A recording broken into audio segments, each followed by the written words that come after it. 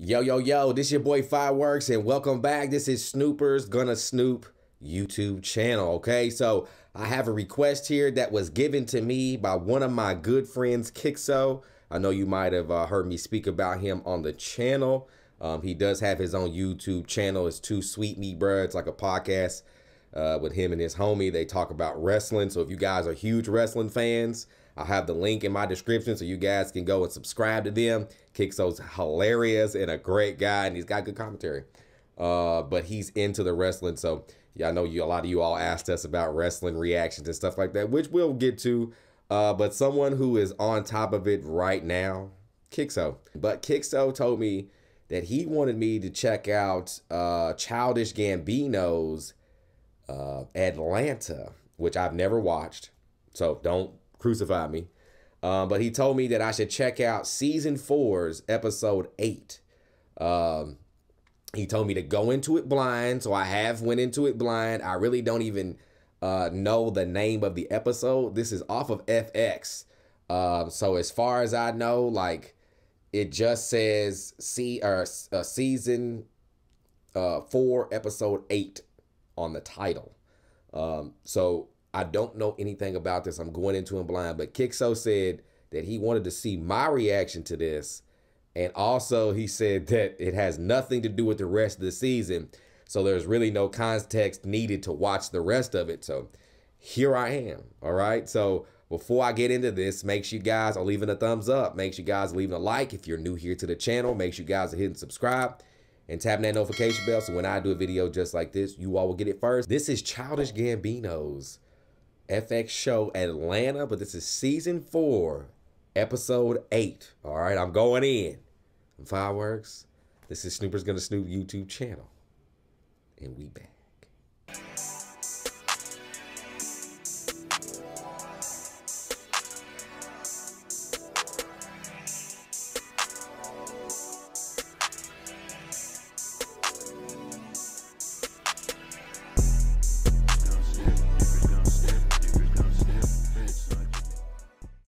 At the request of bond lawyers, we acknowledge that the story you're about to see has been fact-checked, might not be endorsed by Walt Disney Company. Oh, God.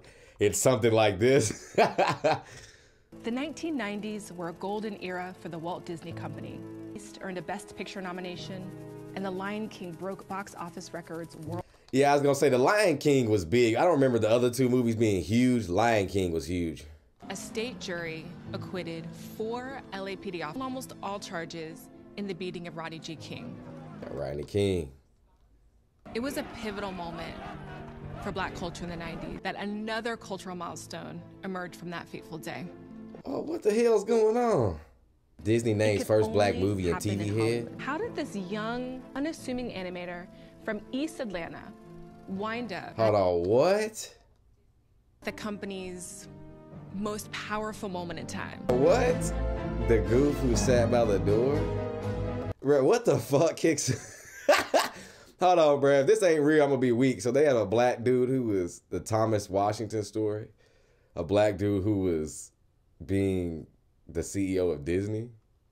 I have to look this up myself. But it's probably fucking full of shit. Believe it or not, we named him after Tom Jones. Oh my God, that's who Carlton loved. Tom Jones! But when we had our boy, we knew that he was going to be different. We had to name him Thomas. I mean, he was always drawing on his desk in the margins of his notebook. Bruh, KiXo, is this real, bruh? This is being portrayed as it's real, bruh. I want to know if it's real. He was obsessed with this one cat named Astro Boy. Okay, yeah. Never was an Astro Boy fan. One time he asked me, he said, "What if Astro Boy came here and saved us?" I said, "Saved us from what?" "Everything." I guess I can see where he's coming with it, I guess. And when we were growing up, it was like unfair, you know? We couldn't even ride our bikes outside because niggas will take it from you. Yeah, unfair. Was he talking about his bike or the kid's bike?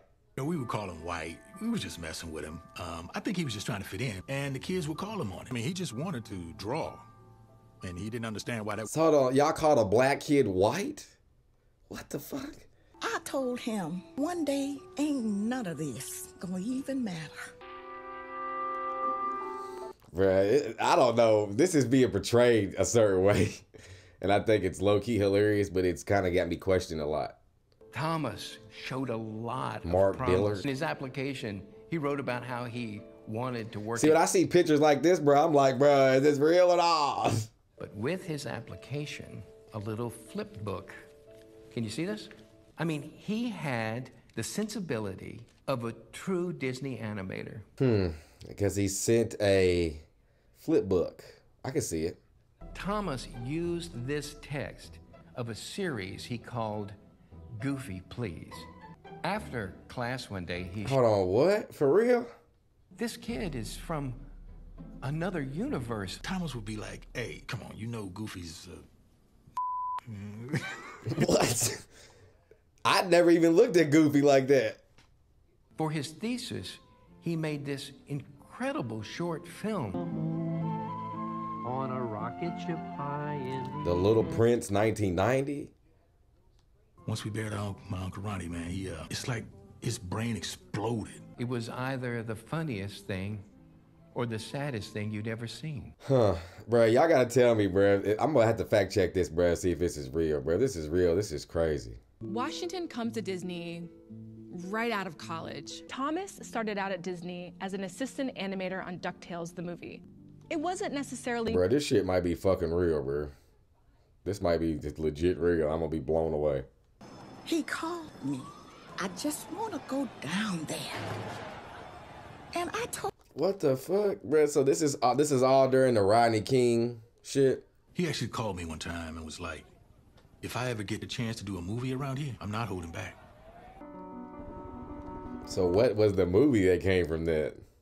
We all voted for this guy named Tom Washington. Thomas Washington was an animator. People were pretty upset when they found out they voted for the wrong man. Hold on, shut the fuck up.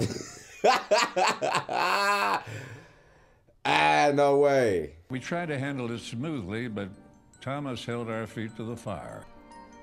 So they had to keep Thomas in charge. This cat was on my line with some food. He's the CEO of Disney. And then, you know, he took me to his office and people was like greeting him. He took me to his office and people was like greeting him. Bruh, he realized it. Washington goes, and Pluto's a dog. Why is he letting Mickey do that to one of his own? Hey, it's called ruffling the feathers. That's what he did. As soon as Thomas came in, he said, I want you to be lead director on this. On what? And he said, the blackest movie of all time. I wonder what the blackest movie of all time was, though. That's what I want to see it. I want to see what it is. He wanted to make a movie that covered all this and more. Hold on, he did a Goofy movie? No way. It's a vacation with me and my best buddy, with you. He passed out. He was like, oh, no, I can't be with my daddy. Oh, not all summer. I love that movie. Wow.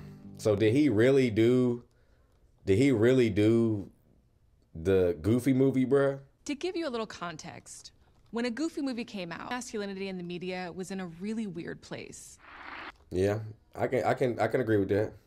And welcome to Men on Films, the show that looks at movies. There's a lot of this going on middle of the 90s, bruh. You had to live it. Nuanced portrayal of a black man whose priority is his family. Put forward the philosophy that just love your children for who they are and deal with the pain that the world is not going to love them like you do. Wow. That's crazy. I think in the movie, Dad laid in a lot of things. In the beginning, Max sings a song. Yeah, that shit was live growing up, bruh. I think my dad was making a comment on black exceptionalism. That's why he made it a fishing trip. The same one we used to take. Wow, that's dope. That's crazy. That's crazy. A lot of the film had deeper meanings. It meant a lot more in Thomas's eyes. Dad wanted every black person in America. What's crazy, bruh, is when I see him, I see the Goofy movie, bruh. I feel like that he was so special that he embodied it, bro. I can see it, like in his expression. He reminds me of the expression from that movie. Now, see, this is what I'm talking about. In order to draw authentically black characters, one has to know black people. Hung out, went to a couple black cookouts, said the wrong thing, got his ass beat, but... Bruh, shut up. So this is what tells me this is bullshit. Thomas tried to pull back and be more subtle with his message. This is comedy now, bruh. Sold me for a little bit, but then just made me laugh. He said he didn't want Mickey in the movie. I can remember Thomas ranting in his office. They're trying to make me put this white boy in my movie. He's a mouse. He told me. And I'm thinking, bruh, comedy.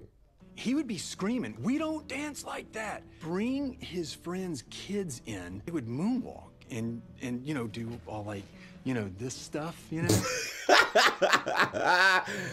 Hey, bro, it must have been very frustrating. Like, he trying to get this black shit out, and you got nothing but white folks to work with, which is nothing against him, but sometimes in these things where you need things, they don't understand it. And so it gets portrayed the wrong way. Drinking whiskey with Robert Townsend and Janet Jackson. Well, damn. When I poked my head in, Thomas went, "Who ordered the white rice?" And they all just left. Damn. So, I mean, look, this is comedy. All right, this is comedy. Brian McKnight. It was crazy. The parties were insane. Imagine Disney after The Lion King. Bro, they got Sinbad to do this. Stops in one of the rooms and plays me some of the music, and I'm like, but he asked me, "Who do you like right now?" You know, I've been listening to this Tevin Campbell. And Bruh, is this real? So I'll tell you something. Because I love Tevin Campbell. Yeah, see, I already got the bob. I already got it. For 3 months, a lot of them were saying, Kevin. Yeah, I'm weak. Kevin Campbell. Yeah. Thomas was a cool cat, but the brother definitely had a chip on his Tevin Campbell was, hey, in his prime, bro, his voice was crazy. He also sung Ashley Happy Birthday on Fresh Prince. One morning I walk in the studio, I got my coffee, I'm ready to sit down, get to bed. It's like, psst, psst, come here, come here. He's in this cubicle, he got this briefcase. He opens it up, gun inside. I'm like, what the fuck is going on? And he's like, this is to remind me, don't know who the fuck I am. Hey, I was gonna say, yeah, you don't know me. Yeah, I feel you. I kept saying, Thomas, you're gonna lose him. But all he kept saying is, but this is for him. This is deep. He did this chilling laugh. But broken, and it was terrifying, man. Damn, what the hell? Really thought he was goofy. I say he gives me that feeling, that vibe. But legally, he was still the CEO. Gentleman's show of hands was surprisingly hard. Bruh, why he did? They offered him like $75,000. No. What? 75 grand? $1 million. Okay, I was gonna Paid out say over 10 years. That's how serious it was for us. Yeah, I was gonna say 75 million. And he had a lot of different black empowerment groups, all wanting as much influence and subtle shout outs as the other. I think that he had made way too many deals at one point. Yeah, I was gonna say, it looks like he got over his head. It all came down to the end of the movie. Oh man, the end of the movie. I heard he wanted Goofy and Max to get pulled over early on.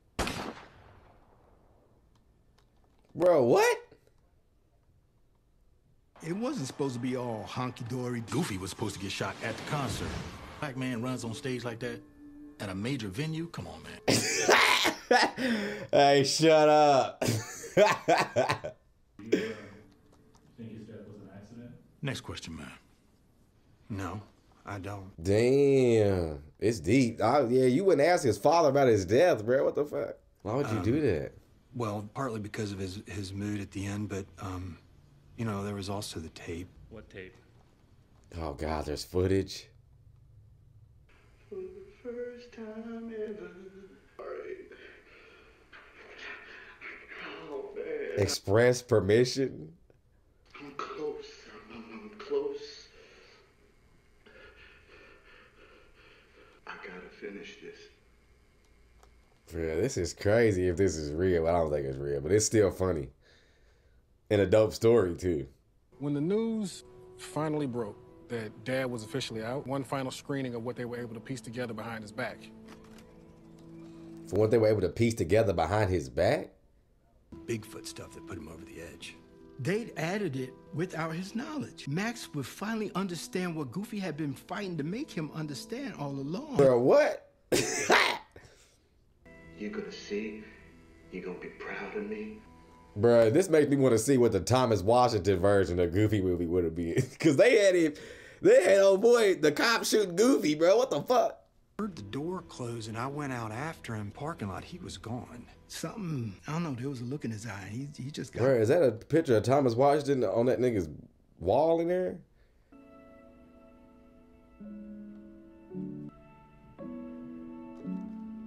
Damn. Damn. No way. We actually watch the movies a lot. Damn. Took a deep dive in the tempo for sure. It's so funny to me is those drawings he did in college. Black folks living their lives. Damn, that's crazy. That's crazy. Being real. Bro, this is real. This is crazy. This is a real crazy story, but I don't know if it's real. But still dope story in general. That's a dope picture. And along the way, he made the blackest movie of all time. Did he really do it though? I gotta look this shit up. Hey, if he did, this is awesome. Like, holy fuck. All right, you guys. So that was Atlanta season 4, episode 8. I think that is awesome, bro. Like, I'm gonna be real with you. If that's a real story, that's dope as shit. If that's a real fucking story, that's crazy. That's like that's. But if not, it's still a greatly written story too, because you want to know when you look at it, like when you look at Disney, like in the 90s, you want to know how the Goofy movie came about. You know, like the rest of the movies, bro, were like, you know, and if you go like on down the line, Snow White, Little Mermaid, The Jungle Book, you're talking about some like. Those are like early Disney movies, Aristocats, where it really doesn't have anything ethnic, which, you know, I'm not really big on, but, or care for. I don't care either way. But Goofy movie was like probably the first Disney movie that punched me in the mouth, bro. I had this cassette tape. The songs was awesome. I know pretty much every friend that I had, you know, growing up, us black kids, Goofy movie was it for us. So me hearing this story, it almost makes me seem like that, bruh, some of this might be real or a lot of it is real, bruh. Like, I think that the story, the show in general is fire. Like what they just did. Like, I want to show White Gold. I wish that she would have been here to check it out now. But I think that this episode was awesome. If it is dope, like, bruh, Childish Gambino is awesome for this.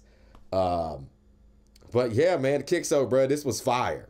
I think that this, regardless of whatever, if it's fake or not, I still enjoyed myself and was entertained, bruh. So thank you for the reaction. This shit is fire. If you all want to go check it out on your own time on the story of, I guess his name was Thomas Washington, who made the blackest movie, the blackest Disney movie of all time. And when you look at it, if he did, he really did. So again, make sure you guys are subscribed to my guy KiXo on his wrestling channel. The link will be down in the description. And let me know down in the comments how you all felt about this story on Thomas Washington. All right, let me know. And if you got any fun facts or know if this is fake, whatever, just let me know. I don't care. Then I still think the story is dope. I think it's dope to watch. If you're a fan of the Goofy movie, I definitely think it's dope to watch. So yeah, before I get out of here, make sure you guys leaving a thumbs up. Make sure you guys leaving a like. If you're new here to the channel, make sure that you guys are hitting subscribe and tapping that notification bell. So when I or we do a video just like this, you all will get it first, okay? So again, if you want to watch this on your own time, this is Childish Gambino's show called Atlanta that be on FX, or was, or I don't know if it still is, but this is from season 4, and this episode was episode 8. All right, so I'll catch you all very soon. I'll be back with the season finale of Evil Dead, and more Wednesday. All right. So I'm Fireworks. This is Snoopers Gonna Snoop YouTube channel. And I'm out.